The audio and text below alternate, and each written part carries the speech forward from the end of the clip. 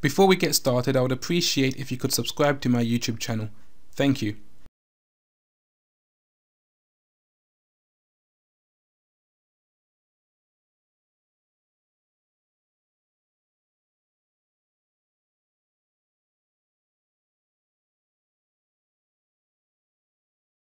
So once full adoption and utilization of DLT-based payment systems by banks occur for cross-border payments, what do you think is going to happen to the value of these tokens? What do you think is going to happen? It's absolutely insane, because once you understand this and where the global financial payment system space is moving toward through the adoption of ISO 20022 messaging standard, you would understand and know that the current prices on the market right now for XRP, let's look at XDC. XDC, what, 2 pence? Insane. XLM, 8 pence. So we have XLM at 8 pence, XDC at 2 pence, and XRP at 27p. These prices are insanely low when you understand their utility, and dirt cheap. I mean, right now, being able to buy these crypto assets at these prices, 27 pence, 2 pence, 8 pence, is literally a once in a lifetime opportunity.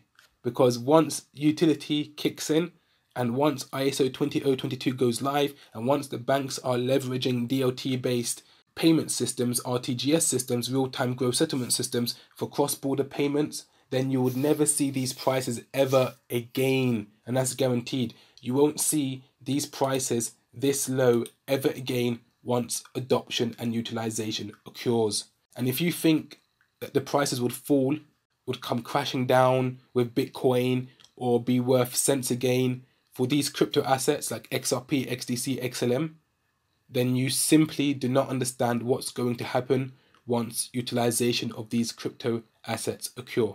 You just don't understand. You still don't grasp the amount of demand there would be from financial institutions for these crypto assets, and the amount of value from financial institutions that will be flowing through these DLT-based payment systems that would be absorbed by the native tokens of the respective DLT-based system. So if it's on Ripple, XRP would absorb it. If it's on the Zinfin network, XDC would be absorbing that value. If it's on the Stellar network, XLM would be absorbing that value.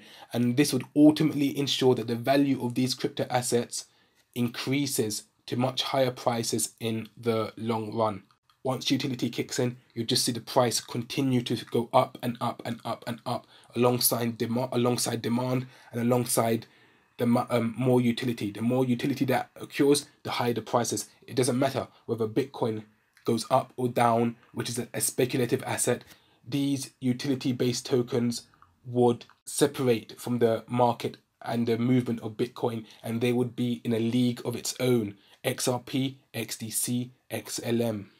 Now, those that hold patiently and bought these tokens at these sort of prices and held patiently, understanding the bigger picture with long-term vision, they will be rewarded, God willing. And those that sold early, unfortunately for you guys, sadly, you would be regretful because you just didn't get it. You won't understand why when you saw XRP reach £10 per token and you sold out thinking, oh, it's going to crash back down to 30p again, and it didn't happen.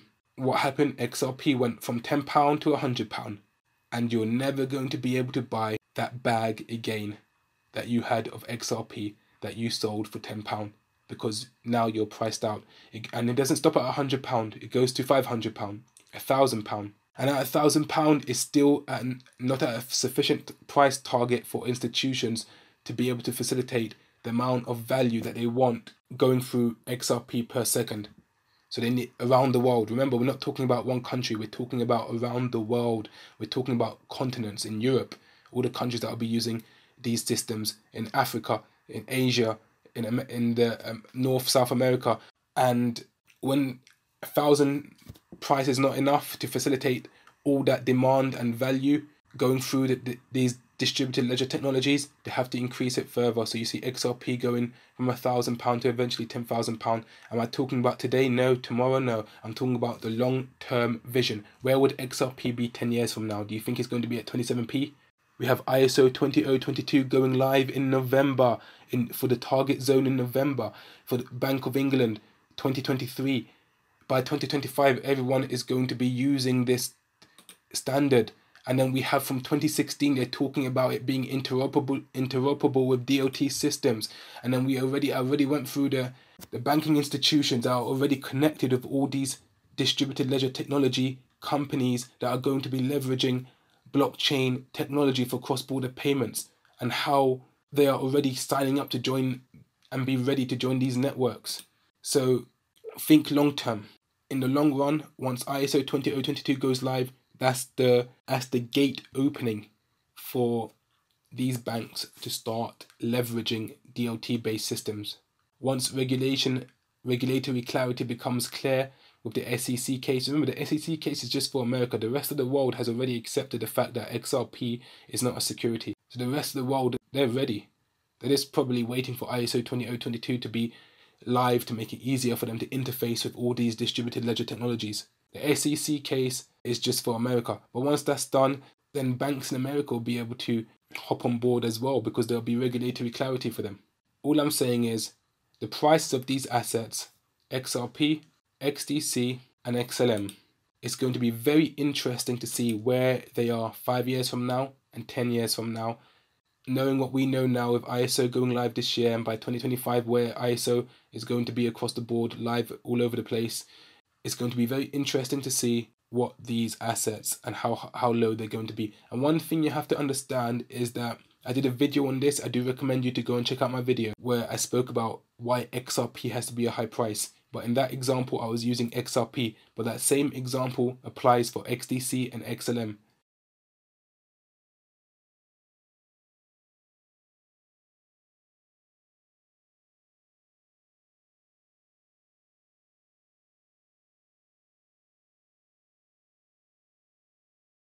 So why XRP can't be cheap once utility kicks in? So here's an example, 100 billion XRP. Imagine XRP, the value of XRP is £1. So £1 equals 1 XRP. So the total, if all the supplies in the market, 100 billion XRP, that means if someone wants 100 billion worth of value, it needs to be passed through the ledger. It would require the entire supply to facilitate it, which is not practical. Now, you may think 100 billion is a lot of money, but bearing in mind that Swift alone in their messaging transfers sends out $5 to $6 trillion of value worth of dollars a day. That's the volume of Swift a day. Swift does 5 to 6 trillion a day.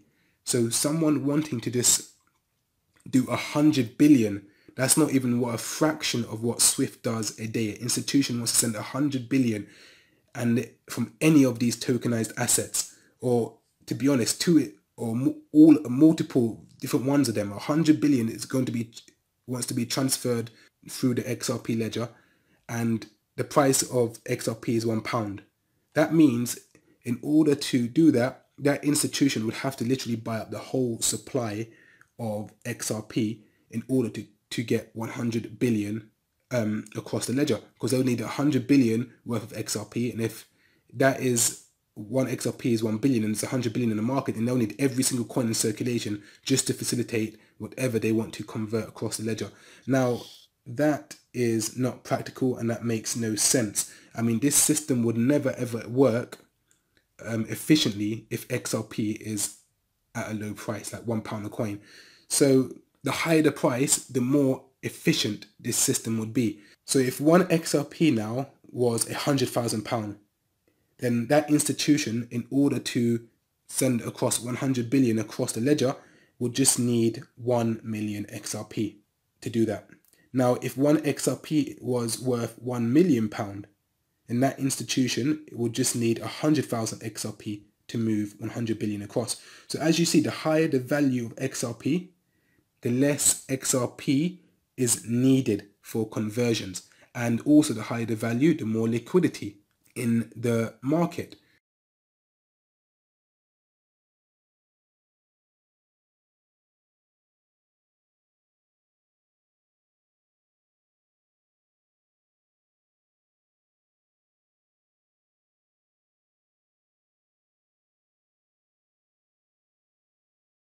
So it makes sense for XRP to function as a cross-border instantaneous settlement platform, providing on-demand liquidity using the XRP as a neutral bridge asset.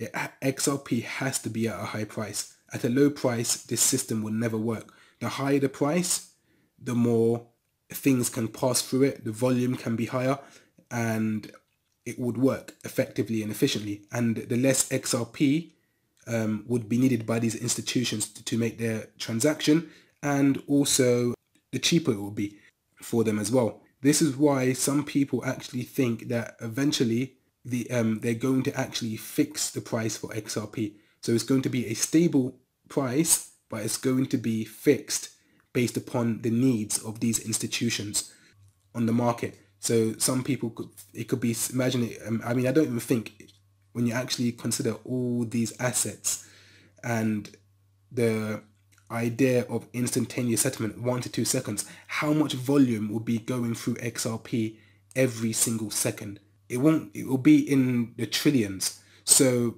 XRP at £1 is nonsensical, £10 is nonsensical. Bearing in mind, I'm talking about once utility kicks in. £100 is nonsensical.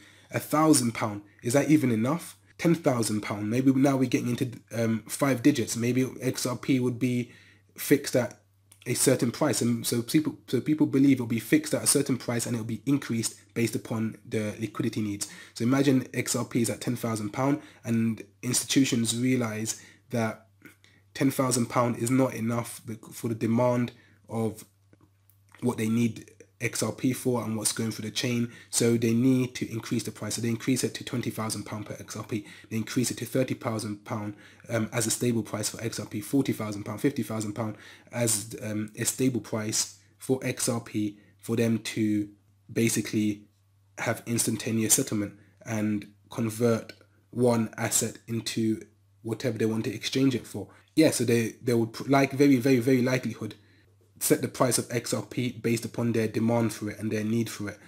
And it won't work at a low price. The only way this system would work efficiently is XRP has to be at a high price. And this is only when utility kicks in. Now, speculation is driving the price of XRP, but once utility kicks in, XRP it's only designed to go up. You will never see XRP going down once utility kicks in, because you'll just find more adoption, more usage for XRP as more things become tokenized, as more institutions realize on-demand liquidity is very useful and beneficial for them. And once that happens, the price would go up. You won't see XRP falling down anymore from speculation. It doesn't matter what Bitcoin does or whatever coin in the market does. XRP would be a token where its value is derived from utility, and what it's being used for is something that is unique, converting one thing into another instantaneously on demand, known as on-demand liquidity. So yeah, the price of XRP could be one day £30,000 a coin, and that won't be insane when you understand the sort of value that's going to be going through its blockchain potentially. And the value is not going to be in the millions, it's probably going to be in the quadrillions.